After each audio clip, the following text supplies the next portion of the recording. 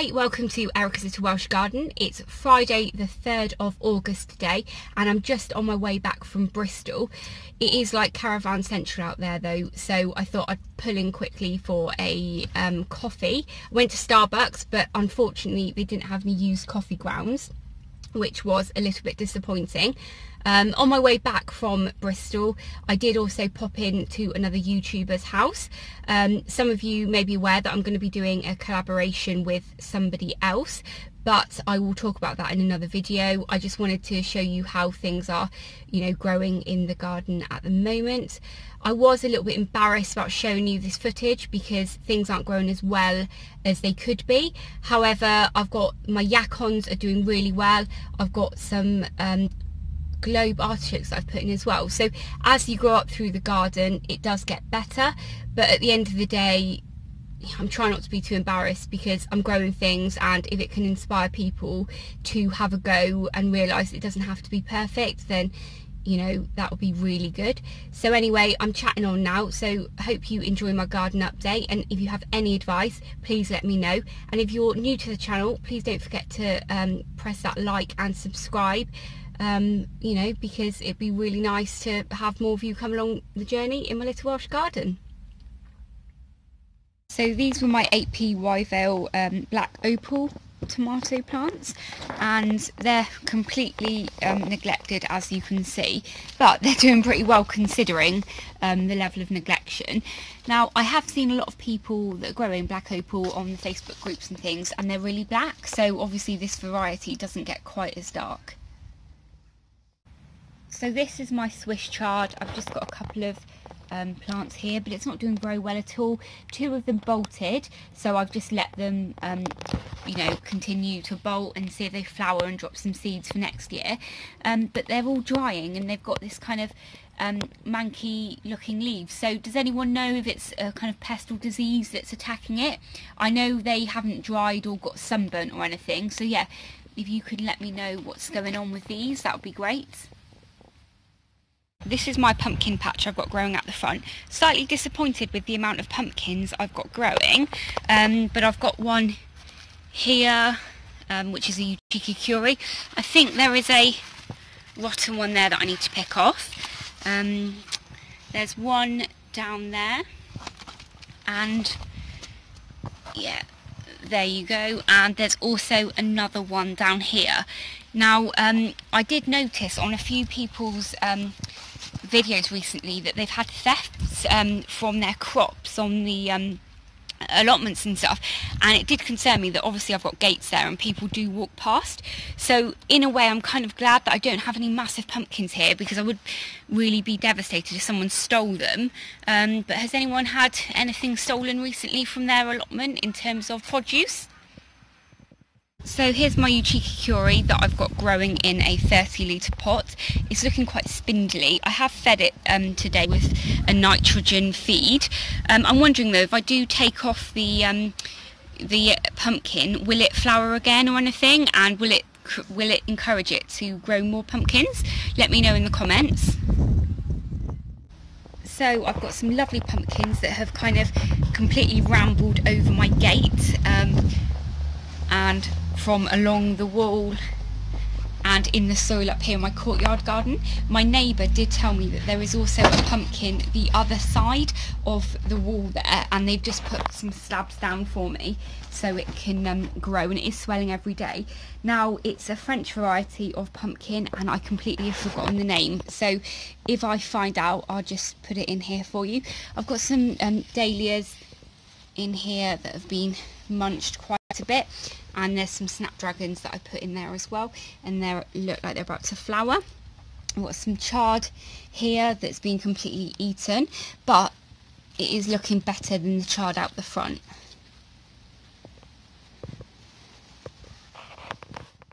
Here's my chilli plants, again not looking good at all. I do promise that I have got some decent things growing in the garden, but unfortunately this so far isn't very good. I've got some beans there that are just growing up some canes along the trellis, but they're not doing very well either, so to be honest I should just bypass this entire area. So these are my carrots, they're doing really well. They are planted way too close together and really do need thinning out, but I'm just letting them do their thing really. They seem pretty happy there, and I'm going to just see how big they grow with the fact they're very overcrowded. So I'm just on my patio now, and you can see my apple tree is managing to hang on for dear life, considering all of this hot weather we've had. That will be going in the ground at some stage this year. I've just not decided where yet. And I've got my Uchiki Curie plant is doing okay. I have given it a nitrogen feed today, and you can see that one's looking pretty good, but I better tie it down soon before it falls off. I've got my beans here. They're doing okay considering the hot weather and the lack of pollinators around. And my Jack B. Little again is still looking good and growing more Jack B. Little pumpkins. And then this side is doing pretty well. I think it was only like last week that I showed you the purely pumpkin update, so but you can see it's kind of just growing everywhere. Again, I've given this a nitrogen feed this morning, so hopefully in a couple of days these pumpkins are going to look a little bit healthier. When I harvested my shallots from this raised bed, I put some soil fertiliser in, and then I planted my brassicas. Now, I was keeping up every single day with removing all of the eggs from my brassicas, and as you can see, the caterpillars have been munching out on them, so I've obviously not done a very good job here. That one, for instance, I think it's safe to say that one's a goner. Next year, I do need to put some kind of mesh up or something like that, but I didn't have any this year, so I thought I would just wing it and see what happened. And this is what happens when you wing it. So in my other raised bed, the celeriac is doing fine, but it's quite small, and the brassicas seem to be in a slightly better shape than in the other bed, but still very, very eaten. And my potatoes seem to be doing okay in these buckets. Next year I really am going to get some in the ground. And here are my potatoes on the other side, but again, I don't think I'm probably going to have any potatoes in here, just because they've been eaten and they've not died back, so I'll be very surprised if I actually have any potatoes in there. I did do a potato reveal yesterday and I had very sad results from that. Here are my very sad looking tomatoes. They are out of their buckets because they were completely full of water, so I've just let them drain here. I have given them a nitrogen feed and they are being very productive, but they look very sad and yellow. Here are my Yacons. I'm so excited about these. I didn't really think they'd grown that much, but I looked at the footage I put on of them last month and they've grown so much. Looks like I've got two Yacon plants here as well, because there's two stems, but I am so excited about growing these, and you know, I'm really hoping that I'm going to have a nice harvest of some Yacons this year, so I can grow some, you know, more plants, but also really see how good they taste and share them with as many people as I can, because as they're low in inulin, then you know, it's just a great way to have carbs without as many calories, really. Look, two cabbage whites here waiting to go on my brassicas. These are my Jerusalem artichokes, doing really well in their 30-litre buckets. I gave them a nitrogen feed this morning and I just can't wait for them to flower now, but I'm guessing that's going to be the end of September time. And I've got pumpkins just kind of trailing all over the place. I think that's the same variety as the one that's growing on the wall down in the courtyard garden. And I've got this one, I think this is a jack-o'-lantern. Now there is a pumpkin that's trailing along here, but I haven't found any pumpkins growing there, so I'll be lucky because it looks pretty bad. So here's the pumpkin patch that's been completely taken over by Crocosmia, but I've got one Cinderella pumpkin growing in here.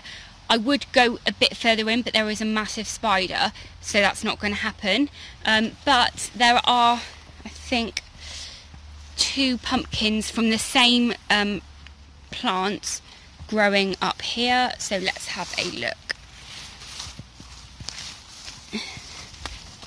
Yep, there's 2 there, so I don't think I have really as many pumpkins as I thought growing this year, but it's better than nothing. I've got some potatoes here, but they look like they're being eaten now because everything's so overgrown. So this here is like a makeshift seed kind of nursery bed here. I've got my rhubarb and I've got celeriac growing in all of these here. I've got some lupins that I grew from seed this year. They were inside pretty much dying, so I bought them out and potted them on, and they look like they're doing much better now. There's my parsley that I managed to save from the supermarket the other day, and yeah, these celeriacs here are doing pretty well.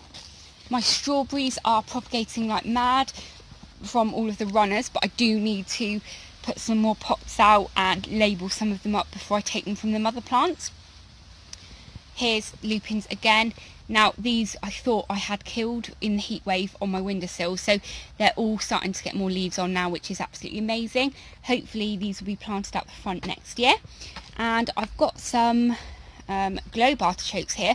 I've not shown you these in any of my videos yet. I will do a video just solely on them because I've been learning loads about globe artichokes and it's really interesting, but they are growing really nicely at the moment, considering they're in a slightly shady part of the garden, but they've been here while the heat wave's been going on, so they've probably been in a better place really because they haven't been scorched. So on the way to the woodland garden, I have been putting some stones down. My plan is to create a path up here with wood chip. We have just started cutting logs for our wood store for this year, so we've got them here. We got this trolley so that we could transport the firewood from up in the garden, and that's working pretty well. And my chickens are doing well. I've only got 4 now, so I need to get their new chicken coop sorted so they've got more space, and get the electric fence so they can be free ranging. So in my woodland area it appears that I have a little mole. I'm not really too bothered. I don't think they're really that bad apart from wrecking the lawn, but as you can see the lawn isn't really great anyway. Still haven't put the greenhouse up.